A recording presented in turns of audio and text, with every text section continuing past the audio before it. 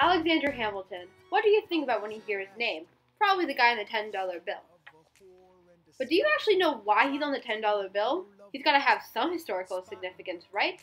Oh, but trust me, he does. Our story begins on January 11th, 1755, or 1757. He didn't talk a lot about his age, so no one is exactly sure. In the land of Nevis, British West Indies, or also known as an island in the Caribbean. Alexander Hamilton didn't have the greatest childhood. After his father left him and his mother, they went to live with another man. When Hamilton was 12, his mother died of illness, and he was now an orphan. He was shortly hired by Nicholas Kruger, and they grew a very close boss-employee relationship. At age 14, he was placed in front of a trading carter. In 1776, after Kruger sent Hamilton to America for his education, he went to King's College, also known as Columbia University now. At age 16, Hamilton has to become an early immigrant. He was determined to make a better life for himself and make his mark on the world. But that's when the war broke out! Hamilton was always a man to stand up for his beliefs. It's because of his intelligence and bravery, it was Alex who George Washington himself trusted to have as his right-hand man in battle. Let's hold on with the topic of war for a minute, and let's talk about some gossip, right? It's time for Alexander Hamilton's love life. We're reliable with the ladies! At a winter's ball in the middle of the war, Alexander meets his wife-to-be, Elizabeth Schuyler. The end of the American Revolution is dawning. Alexander led his own group of soldiers in Yorktown and led them to victory. America is free with the help of Hamilton, but no one gives him recognition. After the war, Hamilton went back to New York and studied law. He was an outstanding lawyer. He defended many loyalties that were getting sued after the war. He helped fight for loyalist rights and won the Rugers and Waddington case, and even helped establish the Treaties Act. As we all know, the Articles of Confederation were a disappointment to America, just like me. Hamilton, along with James Madison and John Jay, they created the Federalist Papers. They planned to write a series of 25 essays defending the new U.S. Constitution, since Alexander knew how to write. In 6 months, they wrote 85 essays.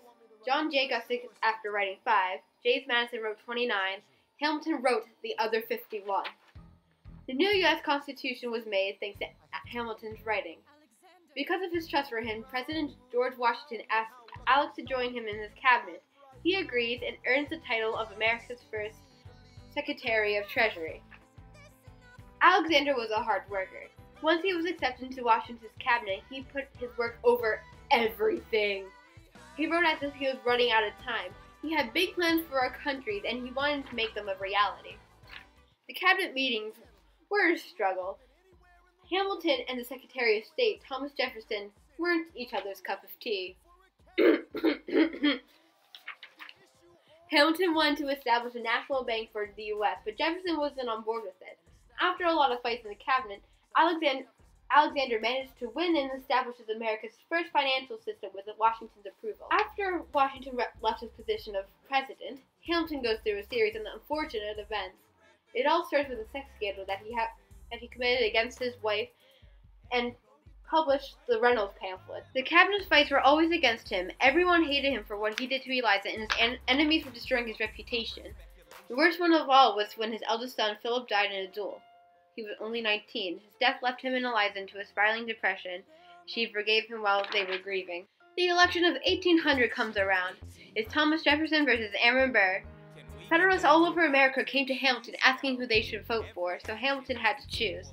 As shocking as it was, Hamilton chose Jefferson because he appreciates his beliefs more than Burr's. This obviously made Burr furious. Whoa there, calm down, Burr. Don't go killing anyone. On July 12, 1804, at the break of dawn, Alexander leaves his house for the last time and heads to New Jersey. The final part of Hamilton's story has come, the Burr versus Hamilton duel. They meet up at New Jersey in the early morning. Burr challenged Hamilton to the duel out of frustration from the election and other past encounters they've had. Past letters have showed that Hamilton didn't want to kill Burr. Despite everything, he was a man of honor. Hamilton aimed his pistol into the sky and Burr shot him in the stomach. He was then rushed to New York and died the next day. Eliza was at his side. In my opinion, Alexander Hamilton has a revolutionary story, but he doesn't get enough credit for what he has done.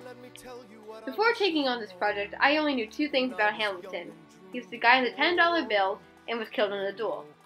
We didn't acknowledge him a lot in class. I find it unfair that we talk more about Jefferson than Hamilton. So what if Jefferson wrote the Declaration of Independence and doubled the size of the country? He didn't fight for the Revolution. He was vacationing in France. When my mom asked me what I was doing for my project, she didn't even know who Alexander Hamilton was. Did they even acknowledge him when she was in school?